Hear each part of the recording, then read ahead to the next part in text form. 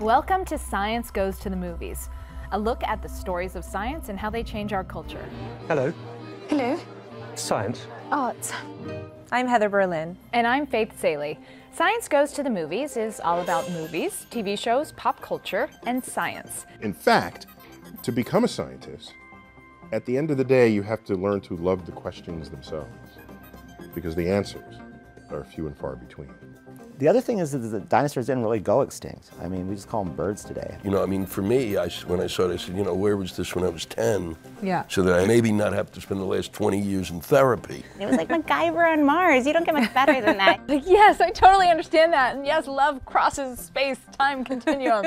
There's no challenge in the real world that has been as thrilling and immediately gratifying as the success or failure in sports. One of the things that I really enjoyed about American Sniper was the focus on moral injury. What's essential for this movie is the question, does she have feelings? Does she really love? Is Star Wars a multiverse?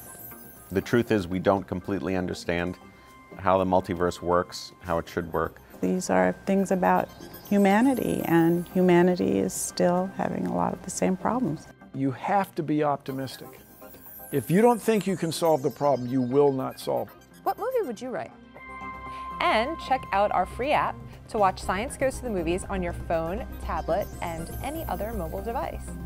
You guys have an app? Yes. Is there a Facebook page? We have a Facebook page. We have an app. You can get the app for free on in the Apple Store or Google Play. And, you know, like us on Facebook.